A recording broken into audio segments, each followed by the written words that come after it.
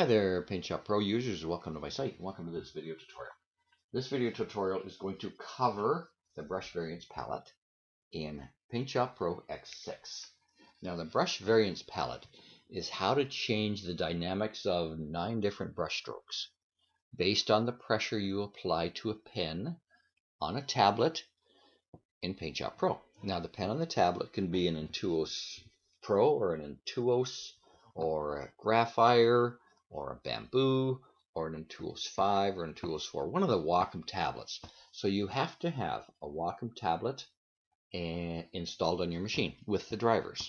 So I'm going to certainly get questions saying, well, can I use this with just a mouse? No, you can't. You got to have an Intuos tablet or a Intuos Pro or one of the earlier versions of Wacom's tablets installed. Then you can take advantage of this. Now, you could always do this with the earlier versions of PaintShop Pro, but you couldn't do it very well because they weren't very exact. They weren't very refined. It was kind of like a gross change. If you wanted to change size or opacity, man, there'd be maybe 2 choices in there that it would do. Now it's infinite. It's really great. It's one of the really good things of this new version. I think Corel has really hit a home run with this latest version of PaintShop Pro. Everything about it seems to be cool and good. Okay, let's look at this. So the PaintShop Pro Brush Variance palette. That's a lot of words, right? This is the Brush Variance palette.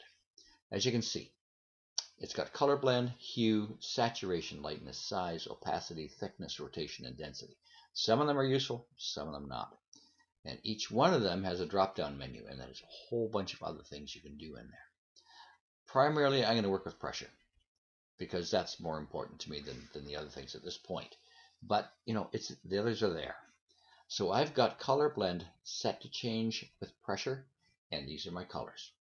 So I've got a brush, so if I start off, I get that ugly background color. As I press harder and harder and harder, it goes into the foreground color. And you can see there's a place where it kind of bleeds through and does its mixing thing. So it's mixing in the middle there. Okay, so that's color blend. So let's turn that one off. I've got the top left button of my Intuos tablet set for undo, and we'll go to hue. And now if you like to draw on paint or color line art, you're going to see something in here that's going to say, that's exactly what I want. Hue. It's kind of starting off with this light background blue or light foreground blue. And as I press harder, it's going to go through it seems like it's going through the whole gamut of colors in the rainbow until it gets back to where it started. So you can mix these things in the middle with all the different colors coming out. It's kind of a neat one. So you can get crazy lines going on here. So that's the hue. And I am going to undo, whoops, I don't want to do that. I've got the button here. Okay, so there's hue. Saturation is kind of a strange one. And I'm not sure exactly why it was put in, because it starts with this gray. And as you press harder, it goes into the foreground color. And now, I'm not sure exactly where you'd use this, but you might. This might be middle gray, for all I know. Okay, we're going to just move off of that one quickly. That looking stupid. Seems our battery wants to be plugged in, so I'll just do that quickly here. Okay, so the next one is Lightness. This one's going to start with black as the background, or as the original color. And as I press harder, it's going to go into that blue. So this is almost like saturation, but not quite. And this is just like middle pressure. So there you go. That's an odd one too. It may be one that you don't use very often. But there will be someone there who will say, it's exactly what I want. It's exactly it. Let's go to size, and we'll take off lightness. Size is kind of self-explanatory. Thin line, press hard, you get a thick line. This one is very useful, especially if you're doing something like the edit selection, which is the best selection tool you can get. And when you get up to the edge of your selection, you just back off the pressure and you get a thin line and you make a nice thin border, and then you fill in behind it. So you have to watch the video or check the page out on edit selection. So size, neat. Okay, take that one off. Opacity is another one that's really useful, especially with mask layers. Let's get rid of the size things here. Okay, with opacity, you see it's light. As I press harder, it gets darker and darker and darker. So opacity is cool. And it seems to be continuous. Let's try that. Stroke. Oh, interesting. That's wet look paint with full pressure. And we'll take that off. Yeah, big difference. Yeah. Okay. That's opacity. It's really useful as well. Okay, let's clean it up. And let's go to thickness. Thickness is an odd one as well. I don't know why they put it in. It seems to be, it looks like a calligraphy pen, right? Because it's thick. And then if you go in a different direction, it gets thinner. And it's just a strange one. So I'm not going to spend too much time on that because I can't think of any place I'd do it. And if you can, more power to you. Let me know. Rotation. This is an odd one as well. And you can't rotate a round brush and have anything visible. So I'm going to put it on a different kind of brush. Use the Alt key to make it a bit bigger. So we'll see if we can see something. Size is snuck on here. See, some of these brushes have a dynamic associated with them.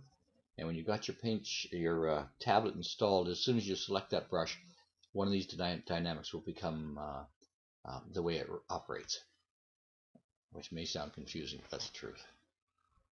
Okay, so there I changed the pressure. You can see it's kind of giving little funny lines there. And I don't know, that's an odd one. I'm not going to worry too much about that one. Take that one off. Now density. Density, I kind of like density. With light pressure, you can see it's got some, it's like adding noise. And it's not a full stroke.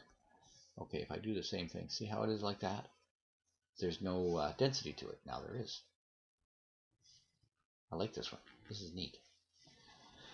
Okay, so those are the 9 different dynamics. Now there's something in here called jitter. This thing here, jitter percent. If you think about ever being jittery, you know what you're doing. Kind of moving around. You're not in one place, not in another. You're moving around too much. So let's try some of these jitters out. We'll do pressure on this, and we'll change the jitter on this one. So without jitter, this is what we got. Now if I change this and add it to, put it about, come on, get up there about half. Now what do we got? See how it's changed it? That's how it's changed it with jitter on. So you can make it go crazy. Come on, get down here. I think I'll be able to pick that up. There we go, finally. And I'm going to do this one is kind of neat with jitter. I'll put that one back to normal, put this one onto pressure. This was the hue, and it goes through and ends up back where you started. Now let's add the jitter in here. Look at that. Gives you a really cool look. So it's, I'm sure you can figure out a place to put that one. Let's take that one off. What else? Let's try density with jitter. And we'll move it up here. And we'll just leave things on. No, it doesn't do very much. A little bit, but not much. But you can play with the jitters and you get all kinds of neat things there. You've got also position jitter and impressions per step down here. So let's change this one. And let's get back. And take this one off pressure. And let's go to hue. Hue is always a kind of a fun one. Look at that. That's with position jitter. So it's in effect scattering it around. And as I press harder, you get more of the background colors. And I mean, this is really cool. You could do really neat backgrounds in a scrapbook page with something like that. So what the thing to do is to just play with these. Uh, get your tablet out. If you don't have one, this is a good reason to buy one, because an Intuos tablet really isn't that expensive, and what it'll do for you is just amazing. So give it a shot, have fun with it, and figure out different things to do, because you will find it's a lot of fun to there just to do that. So there you go. That is the Brush Variance palette in PaintShop Pro X6. It's a great palette now. It didn't work very well before, but it sure does now. Okay, so thanks for watching. I appreciate it. Visit my site if you came in through YouTube, and you can read the X6 review that Terry over in the UK did, and this is on that page. So thanks for your time. I appreciate it, and we'll talk to you later.